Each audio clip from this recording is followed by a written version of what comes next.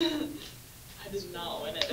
Okay, so how about question like this?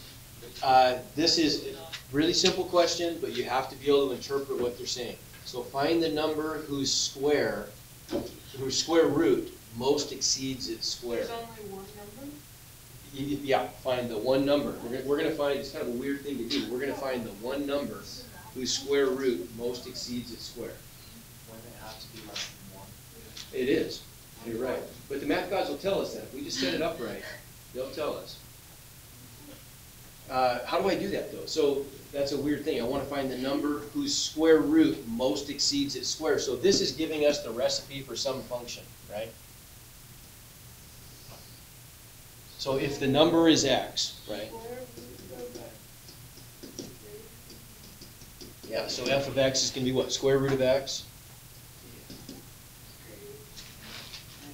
But the most exceeds, so what would I do then? Like how much does 10 exceed 5 by? How much does 10 exceed 3 by? How'd you get those? Subtracting. Okay, so if the number whose square root most exceeds its square, I'm trying to minus x squared. Made the right idea, right? Most exceeds its square. So we want to know for what number is the function, the square root of x minus this x squared, going to be the greatest? Okay. What's our domain going to be for this? X can't be negative. It can't be negative, right? Because, yeah, exactly, we have a square root there. So it's just going to be anything greater than 0. There's no real constraint on that, though, right? Okay, and then we just do some math, right? This is one where it's pretty easy to set this thing up. Now we just have to take a derivative, and we'll decide if we want to take a second derivative. What's our derivative function? 1/2 x to the negative 1/2, so we could just make that 1 over 2 radical x, right? Minus 2x, good. I don't know, I don't really want to do a second derivative on that one. I mean, we can, I don't feel like it. We can just do first derivative test, how about, right? Yeah, let's not. So then we can do a little bit of horizontal math here. Let's scoot over and let's just answer the question, when does f prime equal 0, right? So f prime is undefined at 0, but 0 is not going to be a good answer, is it? Right, that's clear. We don't even need to worry about that. Square root of 0, I get 0, well, that's not very much. It's not exceeding it at all. So f prime equals 0 when? If I set that equal to 0, that term equals that term, right? So when 1 over 2 radical x equals 2x, we just have to solve that equation. So what do we do? So, right, I mean, I could just think about like maybe cross multiplying. I've got a proportion there, a ratio equation. So if I just multiply straight across, I get 4. What's x to the 1/2 times x to the 1? X to the 3/2 equals 1. Okay, now how do I solve for x? Divide by 4. Now what? To the 2/3. Okay? So if I do x, and I'm going to change colors here because anytime I take both sides to a power, I got to check my answer and see if it actually works, right? So we get x equals 1/4 to the 2/3.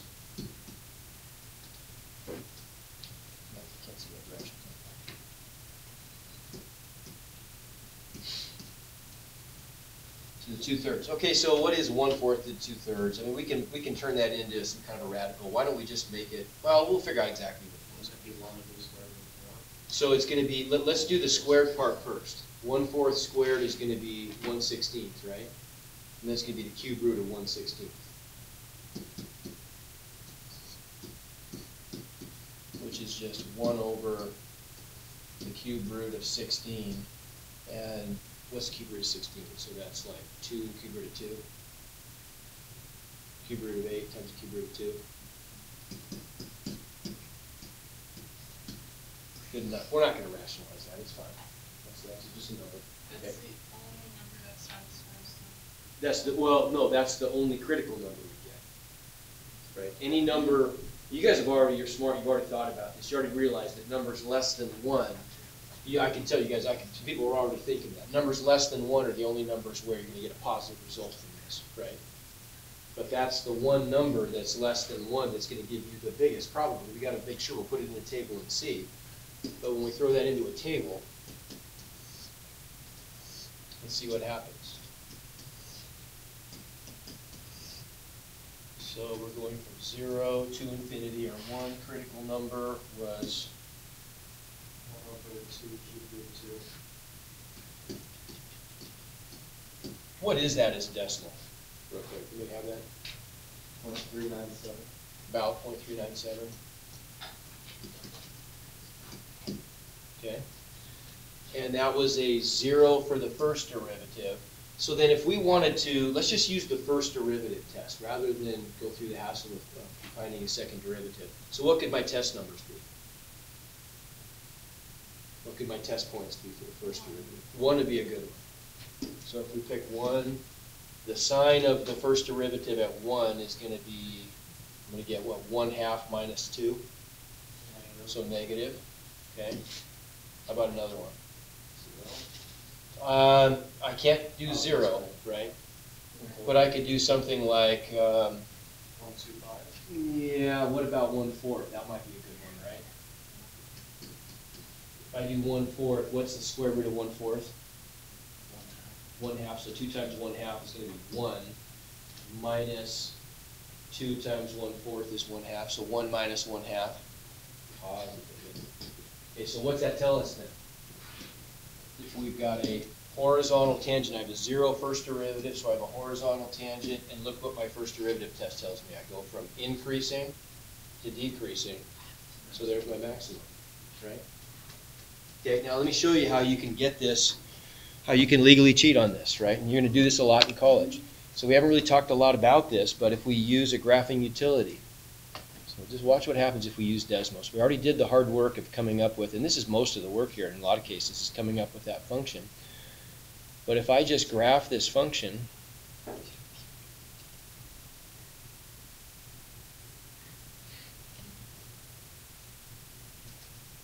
okay, there's my function, f of x equals square root x minus x squared. Oops, not x2, x squared. And it looks like we want to just be down there, doesn't it? So if I zoom in, look what Desmos does. It's kind of nice. If I click on the function, there's the maximum right there. Okay? And just like you predicted, only between 0 and 1 is it positive. Okay? So that's our answer. You can check your work on all these if you want to. Yes, sir? Where did the function derive? Differentiate it? No, you don't. I mean, you can, in Desmos, if you're just trying to find the maximum, you can do this one graphically. You can just look at the graph of our primary equation, right? And see that that's going to be the peak. Because it just, after that, it just goes down forever, right? And we can predictably, you already have determined that once it's bigger than 1, obviously, it's just going to get more and more negative.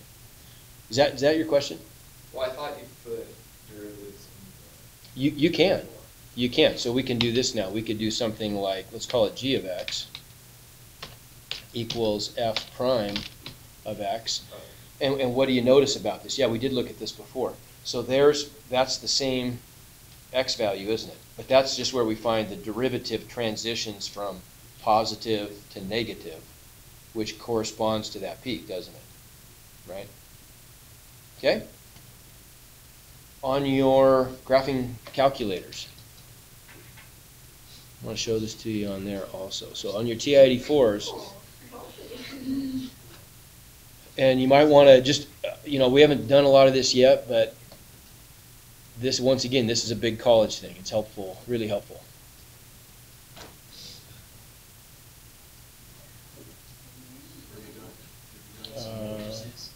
No, we don't have to do matrices. How do I just make this thing?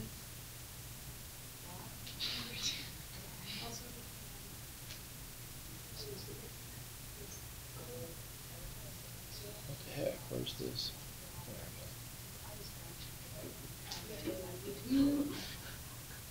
Okay, so on your calculators, there's some ways you can do this that are pretty cool. So on your calculators, you can go into the y equals menu, and we can do the same thing. It's a little more cumbersome than it is on Desmos, but it works really well. So f of x would be y1. So that's square root x minus x squared. So there's my function. Now, when I go on my, you might remember this from Algebra 2. When we want to set up the window on this, right? So what's our domain going to be? Well, we're just going to let x, we don't need negative values. We can just go from 0 up to, who knows? Well, you guys already told me that you know 1's going to be the biggest. So what if we just go to 1? We set the x's, and then do you remember what we do? Rather than trying to set the y's manually, what do we always do? Zoom fit. So zoom 6. Or, sorry, zoom 0. Zoom, I forgot, I'm dead so long. Zoom 0. There it is. And then now if we want to find the maximum, it's like I say, it's a little more cumbersome. We've got to go second, calc, maximum, so number 4. And then we have to just set a left boundary, so you can either type in a number manually or just kind of trace over there. So there's a point to the left of the maximum, point to the right of the maximum, and then a guess, so someplace in the middle. And it tells, so we get the same answer, don't we? Right? So either way, okay? I can't remember as long as I've done this, but I want to see real quick.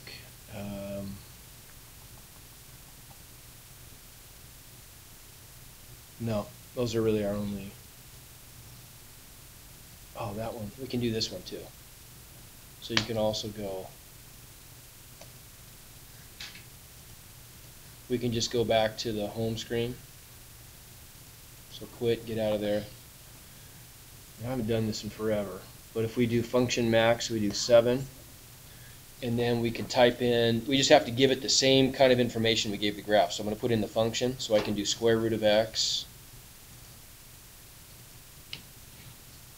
Oops, square root of x minus x squared. And then you have to do comma. You have to, we call these arguments in program. You got to feed it all the information it needs. So you tell it the function, comma, the variable, and then you got to give it some boundaries. So like if we went between 0 and 1, I think this is going to work. Yeah, it also, you can do it that way too, if you don't want to graph it. Okay, but the graphing way is probably easier to do. Okay. Next problem. So what about this one? What two numbers whose product is 41 have the smallest possible sum? See ya. Good luck. Thanks. So x, y equals 40. Okay, so the numbers are x and y, right? Okay, so that's our equation of constraint. If we want the smallest sum, what's going to be our primary equation? X plus y. X plus y, right? So call it S for sum. And now we need a constraint, right? If there's no constraints, want the largest possible or smallest possible sum, we'll make them both 0, right? But there is a constraint. The product is 41, right? So we know xy equals 41. Take your pick. Solve for y, I guess, right? You solve for y. Y equals 41 over x. Plug that in there. Okay. Do you think, real quick, do you, well, I'm not going to ask you. We'll just keep going. So if I plug that in, then I get S equals x plus 41 over x. But now I want to call it S of x because it's a function of a single variable, right? And now we're just into calculus. What is my domain here? Say it again. X can't equal 0. You're right. Good. Okay. Okay. And let's say, okay, I should have made this. So what does smallest mean? let's say they have to be positive numbers. I probably should have said what two positive numbers are. Right, so now instead of x just not equaling 0, we'll change that to x is greater than 0. Okay? And then we would just do another problem like that, right? And now we don't even probably even have to do it. We set it up. If we want to do this on Desmos, we can already find out what our answer is going to be.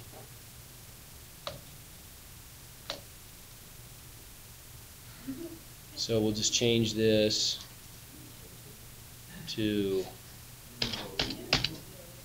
x minus 41 over x. X plus 41. Oops. Okay.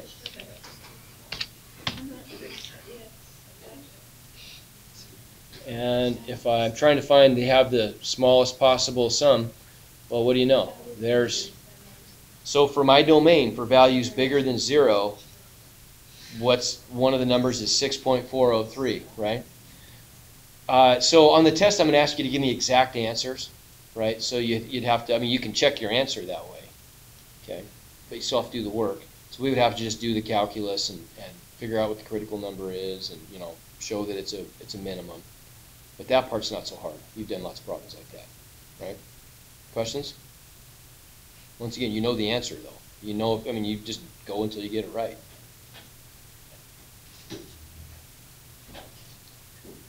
Okay. Okay, I like this one. This is a good one. So I'm getting tired of teaching. You guys are getting tired of learning probably by the end of the year. Let's just bunch it and make clam chowder. What do you say? Well, that's where I just got back from Newport, so this is fun. Oh, yeah? There you go. I had Moe's clam chowder. So we want to sell clam chowder in cans, and we already know that the ideal portion, we've done the calculus, and the ideal portion size is 128 cubic centimeters. I'm going to make this a little bit easier. I'll tell you what, I'm going to change it slightly. Let's make it, I'm going to make it 128 pi cubic centimeters, just to make the calculations a little bit easier. 128 pi. We've already figured it out. We optimize people's. That's a really good smoothie. It is. I think it's a good family size. Okay. Family size. Yeah. Families love clam chowder. So that's our size. What we want to contain. What dimensions are going to minimize the amount of tin used? We're making tin cans here, right?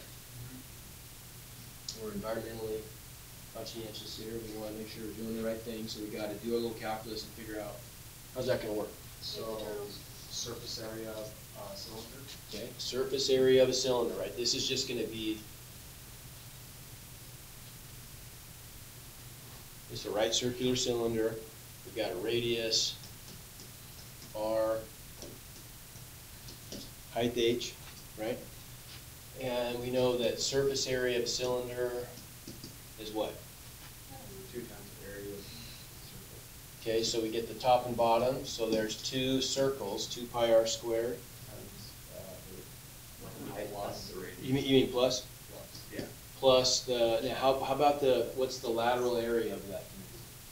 The Circumference, there you go. So 2 pi r, 2 pi rh, okay? Good enough? We got 2 variables though. So what's our constraint going to come from? volume of cylinder. There's our volume, right? So pi r squared h equals 120 pi. Okay, so now volume of a right circular cylinder is just going to be the surface area of the bottom times the height. So we're just going to extrude that through space to carve out space, right? Carve out volume. So pi r squared h equals 128 pi. Okay, so Isolate h. yeah, you know what? It would have been probably better not having it. Huh. I outsmarted myself. Would have been better without it. Would have been. All right. Okay, so we'll do it this way. So then, which one are we going to solve for? H. H, right? We're going to solve for H because 1 H in each equation, right? So we solve for H, we get H equals 128 pi over pi r squared, so we know pi's cancel, okay? 128 over r squared. We can make our substitution, and then we end up with surface area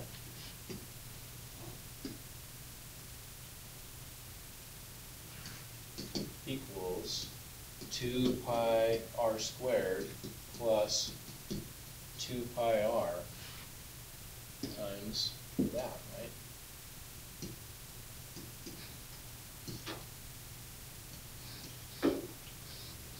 First R cancels out. Okay, and so we could, yeah, we could do some stuff. We could cancel that, simplify things a little bit. So S of R equals 2 pi r squared plus 256 pi over r. Okay, got it down to one variable. What's our domain going to be then? If we look at this thing. So, I mean, if, you know, we can approach zero. Zero would make a lot of sense. What's our maximum going to be? Well, we've got a certain amount of volume there. So theoretically, if we squish that volume out infinitely thin, it's going to go out infinitely wide, right? Okay, so 0 to infinity. Now we just got to do some calculus. You guys can do the calculus. Right? That's not too bad. We get, this is not a bad equation to differentiate. There's no radicals in it, right? So I just get a negative exponent, positive exponent. No big deal. We could legally cheat though. Will there ever be more complex situations where we have two variables and it's not exactly clear which one's easier to isolate? Oh, yeah. In your math careers? For sure. This year, not so much. I'm just going to call this f of x. So 2 pi r squared, oops, x squared,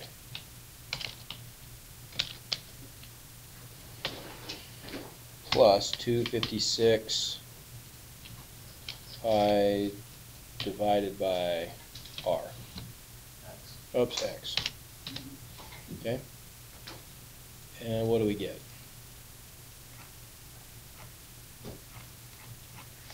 I gotta zoom way out of this thing, and if I look up here, there's the part of the function I'm interested in. So let's go ahead and, on Desmos, remember if you want to get this thing to look better, it's hard to, by zooming in and out, you're just zooming both axes at the same time. But we can always go up to the wrench, and we can precisely control what the domain and the range are going to be in the window. So x, why don't we just go from 0 up to, what's our radius going to be? I mean, probably, I don't know, like start with 20 or something. And then the y, You have it at 320. oops, oh, there we go, that's better. And there we can see it well enough already, right? Okay, so 4, right? So 4 is that's the value of the radius that's going to minimize surface area. Okay, what is the surface area? So 96 pi. 96 pi, right? Okay, and then the calculus will tell us that if we do the calculus. Why is it it gives an exact answer for that, but not for radicals? Well, that just happened that we didn't get a radical. The exact answer was just 4. No, I mean the 96 pi. Oh, Why does it give an exact answer there, but not for a radical? I'm not sure. Just that it would be probably a lot easier to do with pi. Probably, I mean, for one thing, I had pi's in my answer, so it's just like a coefficient. Probably a lot easier to calculate. The algorithm makes it easier to calculate that way. Okay, and then we don't probably need to do this one. Yeah, we don't probably need to do that one. If we have time, we can. The other one I would look at, though, I'll give you a little helpful hint. So for the test, I would look at the one, remember we did one in class where, and I think you guys maybe did one of these on the assignment, I think, one of the assignments. Look at the one where there was remember we built the pill-shaped thing. built the cylinder with hemispherical end caps, where the end caps were more expensive to produce than the barrel. That would be a good one to look at. We'll give you something that's, where there's a cost associated with it, I'll tell you that much. Yep. What do you want? Say it again. At what point do you want to test it? I'll have it available tomorrow. Okay? You wanna take, I don't, if you'd rather start, what day do you guys wanna test this week? I don't care, I'm just gonna start new stuff if we don't test tomorrow. So it's your call. What's a good day for people to be here on a week, spring day? Yeah, that's probably true. Yep, I think that'll be this tomorrow. What's that? Yep. So we don't do it then. You guys, what's a good day? I don't care. I don't care, we can do it tomorrow. Well, it's not, tomorrow's, I don't care. You don't have to. If you guys have another test, I mean, I don't wanna bog you down with the test. What's the vote? What do you think? Thursday? Thursday? Am I good? Okay. On Thursday? Or Friday? That's tomorrow. Just do two tests, just do Wednesday, Thursday. and Well, I probably won't do that, but I'll probably, if you wanna just do it tomorrow, you can. Thursday? Won't be here. Oh my gosh, where is everyone going? What's Thursday and Friday this week? Where are you going? Language trip there. Oh. So once again, who's gone Thursday? Two? Oh, yeah, never mind. Just is Thursday? So we're good in here For Wednesday? Yeah, I just realized I'm gonna be Okay, well, let's do it tomorrow then, get it out of the way. gone. Not like full on period tomorrow, so I'm gonna, so there is tests tomorrow. I'm not. What? Is there some meetings tomorrow? During TA in the Commons. Well, where's the something? You get, The you, underclass. Oh. okay, let's vote. Vote for Wednesday. I just want to get, we'll do it quick. Vote for Wednesday. Hands up. Okay, vote for Thursday. Oh, it's Wednesday. All right. Good enough. They're just right here. So 4 problems. It's gonna probably take, it might take you 2 days anyway. That's all. Yeah. Why are you doing this? Why Okay. are you screenshotting this? Okay. Dude, you guys hear about yours? I think just. Yeah, I think that's what Walter, he just signed it off. To your video. Okay. Stops right now. That works. Honestly, with all And my. then- Section, great. What would be a good time?